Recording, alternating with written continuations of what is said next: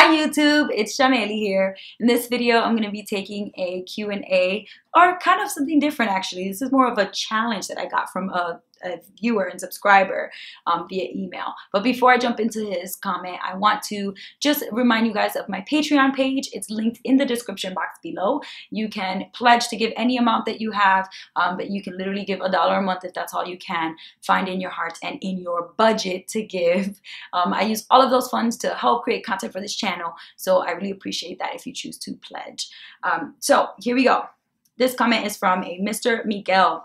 Hi, MissBeHelpful. My name is Miguel, and I've been a fan of what you've been doing.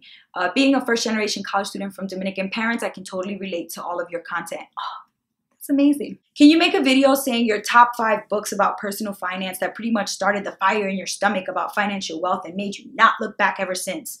What are those books? I know your list is probably a lot longer, but I challenge you. Best, Miguel. All right, Miguel, I will accept your challenge. So for those of you who've watched my Brown University workshop that I did at my alma mater, which I loved, you know that I love this book because I actually gave this book out to one of the students who came to the workshop. And this is my #1 book that I'm going to list is Susie Orman. And this is The Money Book for the Young, Fabulous, and Broke.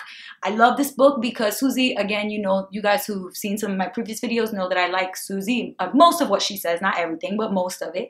And I like her energy because she just keeps it real. She's very, she's fresh. She just talks to you like how it is. And in this book, she specifically targets young people who are young, fabulous, and broke, right? She tells like, you're broke. That's the reality. I've been there, done that. Let me tell you what you need to do. And it's very specific things. Like she talks about how to budget. She talks about what you need to start doing when you get your first job, and how to use credit cards wisely and responsibly. So just like all of the things that, you know, a lot of young people feel stuck trying to figure out on their own. She includes, you know, really detailed and kind of like funny little ad-libs about how to make decisions around that. So I think that's a really good book if you're fresh out of college or if you're a few years out. But if you've been out of college for a while and you don't really relate to the college lifestyle anymore, then I would say that you should read my #2 book, which I posted recently on my Instagram. And this is Ramit Sethi's I Will Teach You to Be Rich. This book I think is a little bit funnier, I would say, than Susie's, just because I think Ramit he's a funny guy. Like, you know, his family, I think, immigrated to the US and he worked really hard to be able to go to like Stanford. And so he's a kind of self-made. He really worked hard and he keeps it real. He has no hair on his tongue to tell you how it is. He's kind of like a tough love, funny guy.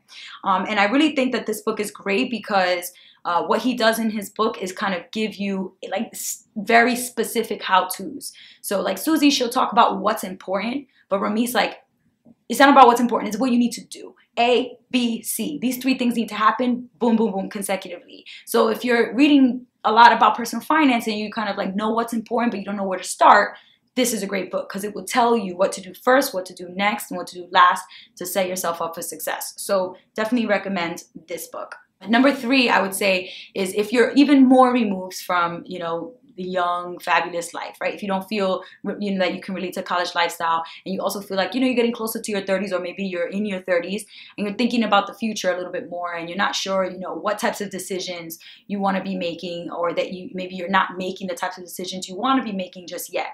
So this book is called The Millionaire Next Door. And I've shared this book a lot with different people.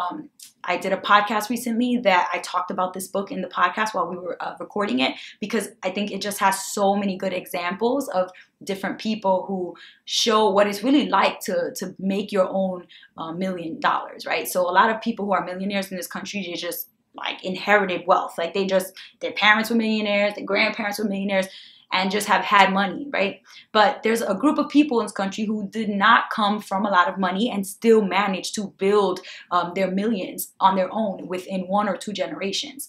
And that's not easy to do.